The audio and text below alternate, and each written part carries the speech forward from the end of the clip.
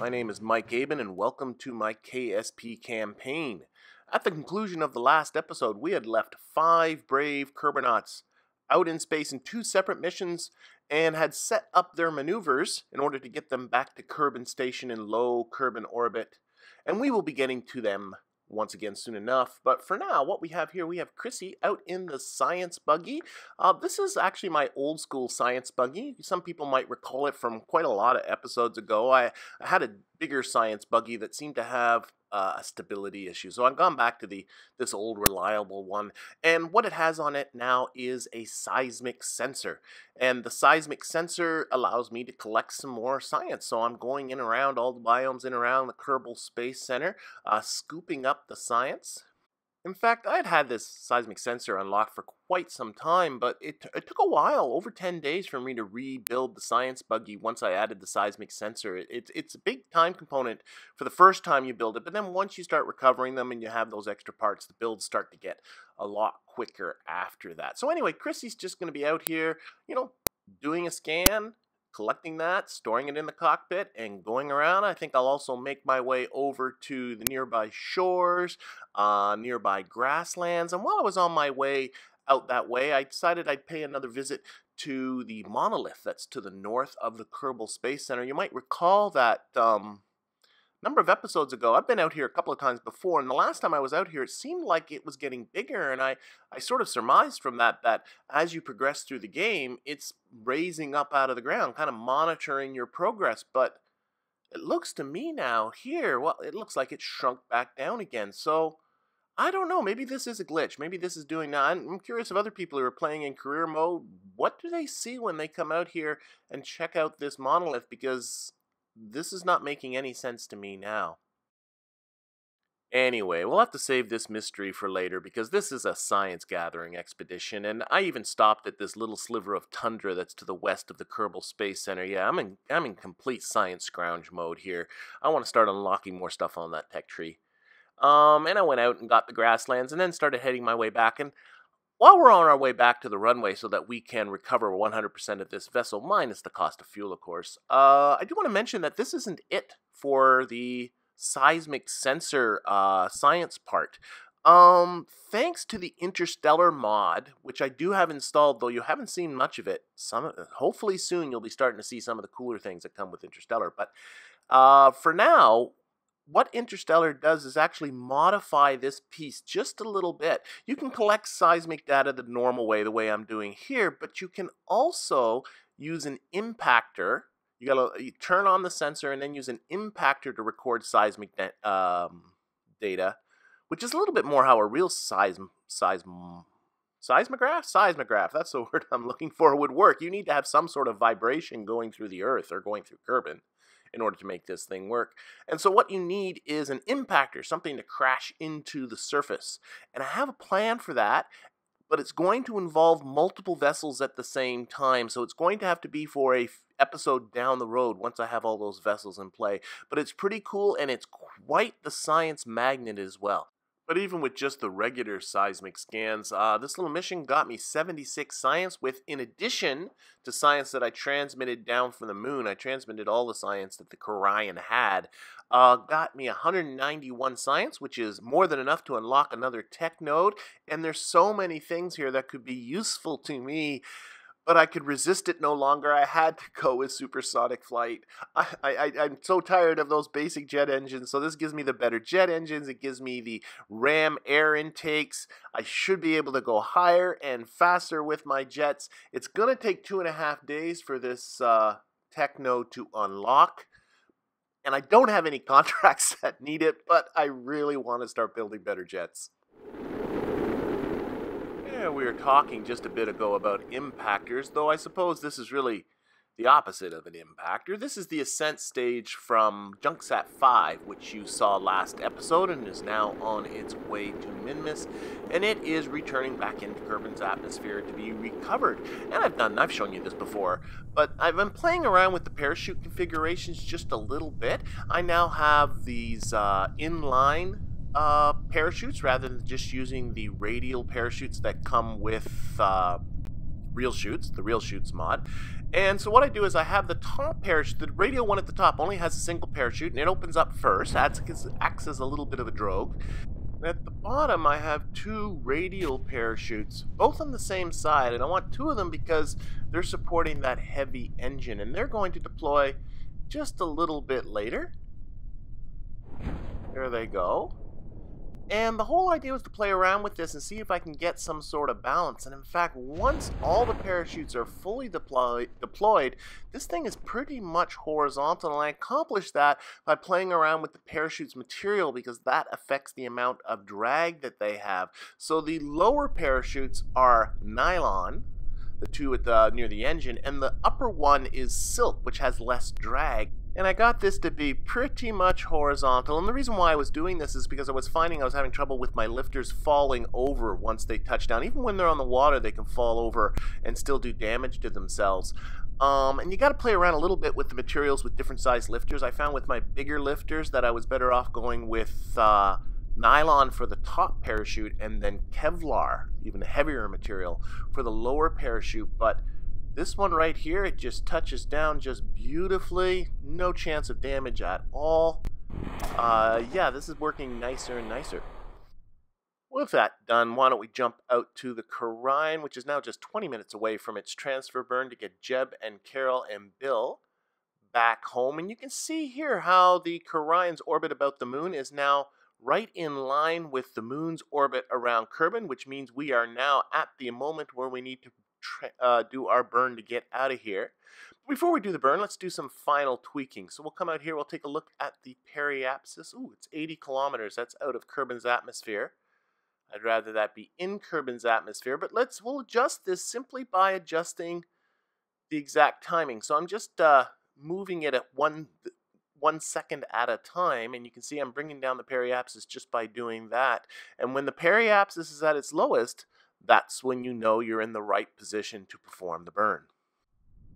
And you know, it always does seem weird when you can see Kerbin right there, and it doesn't look like I am burning anywhere near the right direction to get back to Kerbin, but this is the right way to do it because you gotta remember I am moving with the moon's orbital velocity. So in order to fall back down to Kerbin, I need to cancel out that velocity, or at least some of that velocity, and that means ejecting myself in a direction that is opposite to the direction in which the moon is going around in its orbit.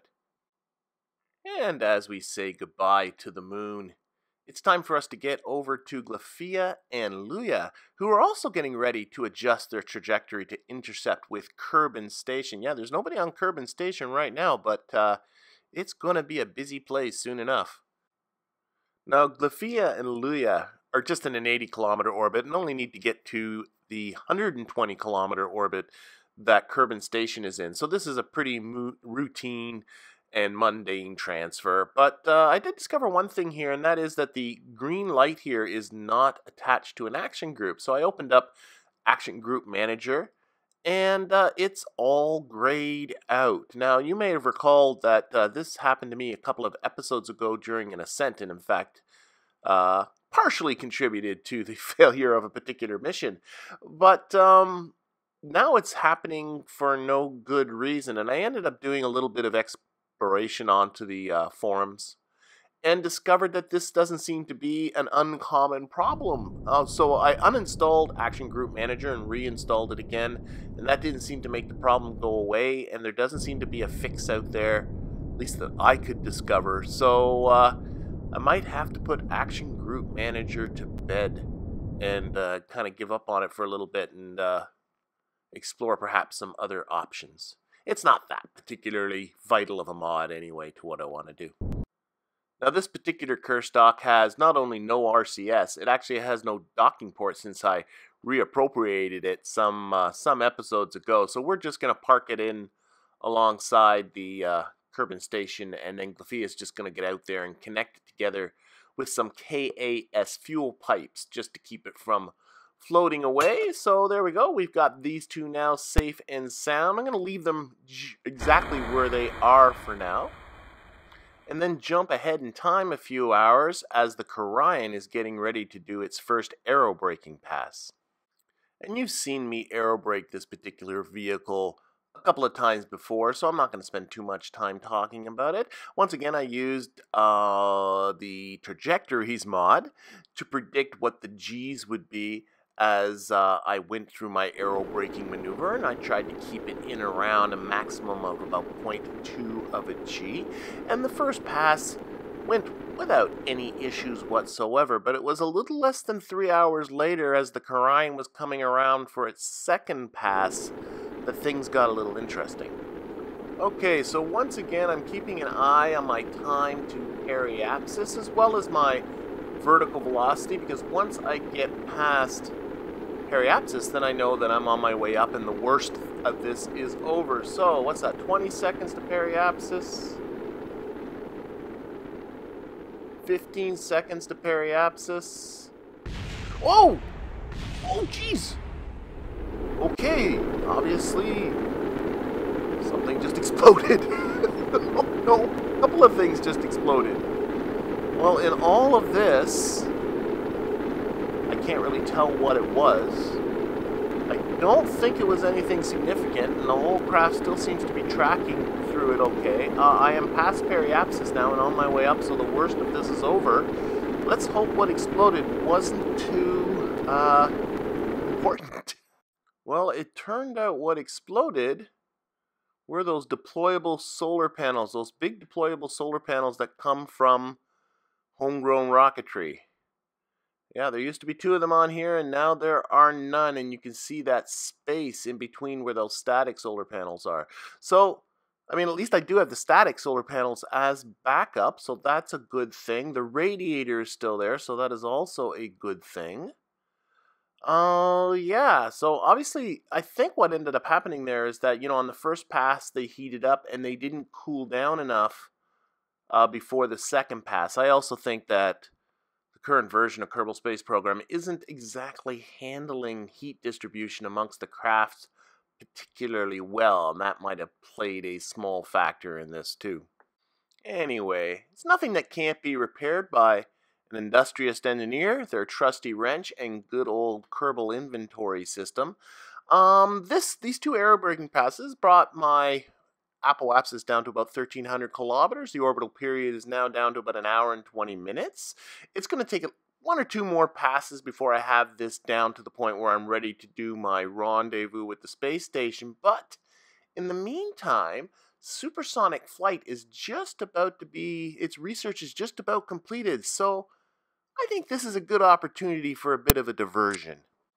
Now, Supersonic not only unlocked a new engine and new air intakes, it also unlocked these Mark II parts, including this Mark II cockpit, which can hold 2 Kerbals. We got a variety of these different shaped fuel cans now, different sized fuel tanks that we can put on here, as well as this sweet cargo bay, which just looks fantastic. Maybe a shuttle might be in order sometime in the near future, but for now, I'm going to put my energy towards a jet, and what I really want is a supersonic high-altitude jet that can get me around Kerbin quickly and get up to those high-altitude survey contracts. So let's see what we got. We got this XJ48K Vector engine. That looks pretty sweet. And I played around with some variety of different wing configurations, but decided that, traditional's probably the best. Now remember, when it comes to plane design, you do want to pay attention to where the center of mass and the center of lift is, and you want to put the center of mass just a little bit ahead of the center of lift, and don't forget to play around with fuel cans, the amount of fuel in the fuel can, so as the fuel gets drained, pay attention to where that center of mass goes, because you don't want it to ever drift behind the center of lift. That's always an important thing. But anyway, as I was playing around with this, I thought, you know what, this thing looks underpowered to me. I think more power, more power is what we're going to need. So yes, 3 engines, not 2 engines. What was I even thinking about with 3 engines? And then it's time to take a look at the air intakes now. Actually, these things do have air intakes built into them. So, but I really want to make sure I can really take in the air at high altitude. So I put on these RAM air intakes. And yeah, I think this thing is starting to look pretty good. Definitely good enough for a first run. So let's get this baby up in the sky and see what she can do. Okay, so here we are on the runway in simulation mode. You know, this is just testing, and oh my gosh, take a look at this cockpit. Woo! Screens everywhere, and a nice view too. Alright, but lights on. Ooh, those rear landing gear are backwards. Okay, we'll have to fix that later. No big deal. Let's get ready to go. So brakes off.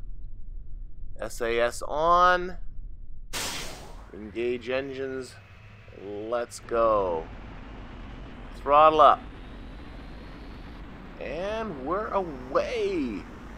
Ooh, that was nice. Took off without any issues at all at well under 100 meters per second. Didn't quite know what that speed was, but wasn't particularly high, and we are in a climb. I've cut the throttle back just a little bit because I think just the 3 engines are probably a little much in the lower part of the atmosphere, but I don't know. So the mission plan here. The mission plan here is just to simply see how high and how fast we can get this thing going. Oh, we got lights! Cockpit lights, sweet. This thing definitely needs more lights though. You know, this is just a prototype, right? We'll put lights on the finished product and all that kind of stuff for sure.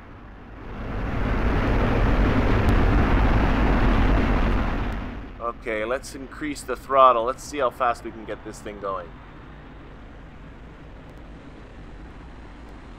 Okay, we are at Mach 5 right there. 175 meters per second. Let's keep going. I want to be able to crack 20 kilometers, and well, faster I can go, the better, as far as I'm concerned.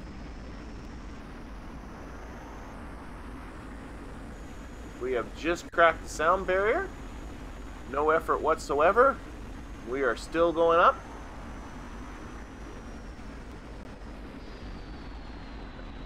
Level off just a little bit. 10-kilometer altitude.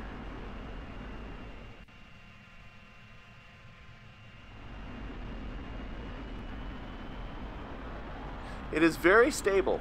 That's one thing that's really nice. And now I know the aerodynamic model is very, very simple in Kerbal Space Program. Those people that play with Ferrum Aerospace, and I played a little bit with Ferrum Aerospace myself, you build crafts like this and they take a lot of tweaking. It is you folks out there that play Ferrum regularly and build supersonic and hypersonic craft, you know, a tip of the hat to you, because I know how difficult that is. I know how, you know, how much tweaking you have to do to get everything working. I'm a build and fly type of a guy, so I prefer to just not spend that much time in the space plane hangar.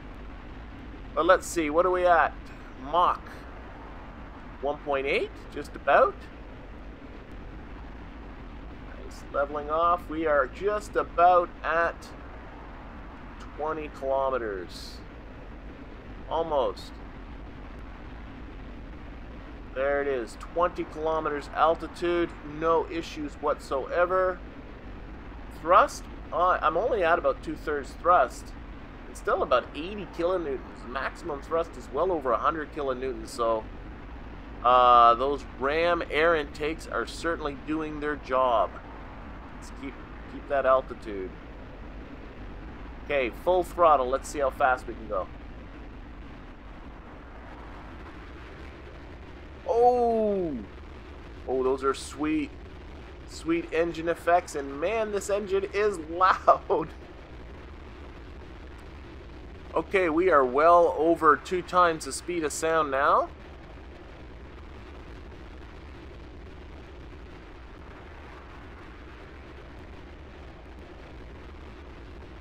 What's that?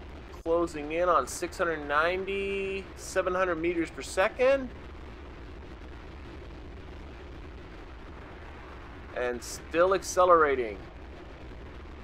do want to get that altitude up. I want to keep it up about 20 kilometers. I don't want my altitude to fall down too much, because if I get into the thicker part of the atmosphere traveling at this kind of speed, well, I'm likely to do some hurt to myself. Alrighty, love to get that altitude back over 20 kilometers. And then I'll level off a little bit and see if we can get the speed back up again. Or the speed's been climbing all the time, but really start pushing where it climbs. Okay, 800 meters per second. That's what I want to see. You know, one of the things I'm thinking about too is, you know, if you can get this up in around 1,000 meters per second, and then put some rocket engines on this thing, you might have the beginnings of a space plane. I'm not quite sure if I'm going to get there yet. Still about 90 kilonewtons of thrust coming from those engines. Well over 800 meters per second. But I don't think I'm going to be hitting that 1,000. No, I don't think that's in the card. I think I still need some better jet engines than these, believe it or not, for the space plane. But as far as a plane can get around Kerbin and get to high altitudes and do those things that you need to do, I think this thing's going to serve me fine. So here, we'll throttle down. We're good with that. Just throttle off. That's pretty good. So what I want to do is, that was a test of speed, and I think I'm happy with that. There's no problem with that. It's going to do what it needs to do. And I also want to test maneuverability, but I'll get back into the spaceplane hangar and finish kitting this thing out, and then do our maneuverability test. Alright, so we're back on the runway. Put the lights on. Yeah, that looks quite a bit better, I think. Now, one thing I did with the flaps that are on the wings there, as you can see that they're alternating up and down. There is this deploy mode, and what I've done is I've attached that to the brakes action group. So when I have the brakes on, they deploy like that. I'm hoping that they'll act a little bit like air brakes to help slow down the plane once it is on the runway. I don't know if they work or not, but it kind of looks good. Anyway, let's fire this guy up and get on the road. We're not on the road.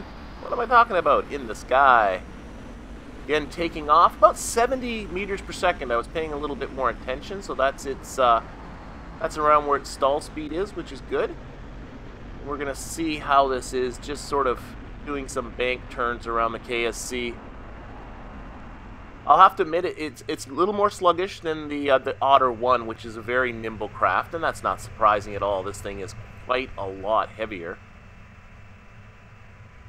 And now I'm going to have to sort of share, I think, what's going to be some of the bad news in this is, in the spaceplane hangar at the level that I have it at right now, this thing's going to take about 26 days to build. Which, I mean, really isn't that bad if I had nothing else better to do with the spaceplane hangar. But the thing is I do. I mentioned earlier on in this video that I have a plan for the seismic sensor, and the modifications that the Interstellar mod has added to the seismic sensor. And that involves using 3 different vessels, and 2 of those vessels are going to be Otter 1s. So what I'm going to do is I'm going to push out those vessels, including 2 Otter 1s. I'm going to do that mission, and then once that's sort of clear, then I'll put this into the building queue. So it's going to be a little bit down the road, a number of episodes down the road, when you will hopefully see this particular vessel. So that's why I'm kind of talking about it right now. Why don't we see how it's like getting it down on the runway. So we'll turn this thing around and get it back towards the KSC. And here we are coming in for our landing. And, oh, a little bit hard there. I think I was a bit under my, whoa. Where are you going? Where are you going? It's drifting over here to the right. I don't know why. Well, okay, take the... okay, got it back under control. I can now turn left again. I don't know what happened there. That was weird. I was saying that I was a little bit below my stall speed, I think, so that's why I kind of bonk, you know, dropped onto the runway. But handled it okay. I'll have to check into why it sort of pulled to the right there.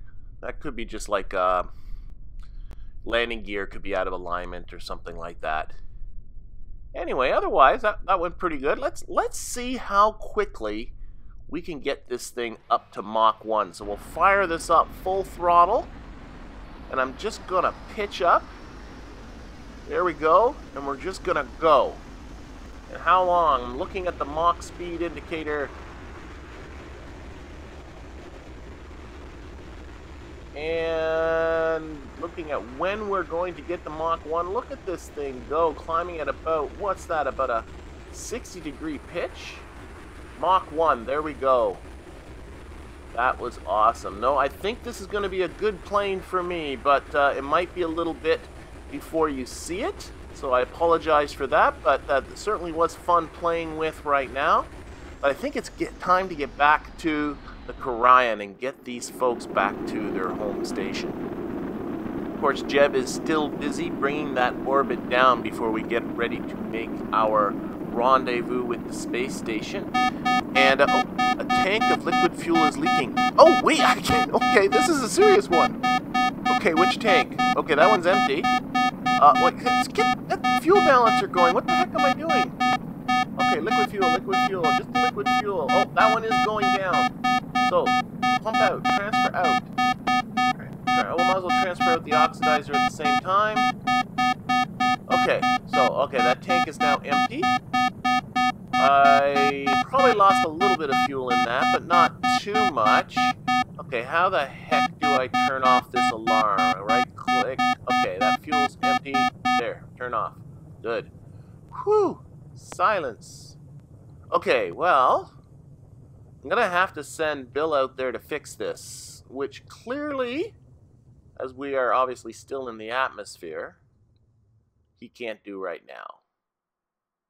So we'll wait till we're out of the atmosphere. We're almost out of there. I am turning myself again to try and create some sort of downforce on the vessel to try and lower my periapsis even further. But I think once we're outside of the atmosphere, I'll make sure Bill gets out there and fixes that. Anyway, you see me do these dang it repairs before. Bill just needs to make sure to get a spare part from the capsule and then go down there and fix it. Oh, this has been an eventful series of aerobraking maneuvers. We got our solar panels ripped off. We have to patch the fuel tank. Oh, and you know what? I think I'm actually going to do one more because I'm looking at my apoapsis. It's 490 kilometers. I can bring it down a little bit lower than that. So we're going to do one more light aerobraking pass. That brings it down to 206 kilometers. There we go. And now, the lower you bring your orbit, the more you get your orbits to match your target orbit, the less the rendezvous is going to cost you. So, but this is close enough. I'm going to again try and do as much of the rendezvous burn at periapsis as I can. This burn's going to be another day away, but we'll just cut straight to that, perform the burn, and then it's time to get this patched and hobble vessel back to the space station. And as Jeb finishes off this docking, that'll get us 5 kerbals on the station here. One of the problems that we have is that we actually only have descent vehicles for 4, thanks to the rescuing of Luya, so we'll have to deal with that. In addition, we're going to have to get most of these people back down to the surface because I want to start cashing in some of that experience and start leveling some of these folks up, and then it's time to start thinking about the next mission for the Kerbin and bringing up the crew for that, but all of that is going to have to be for next episode. I thank you for watching, and I hope to see you next time.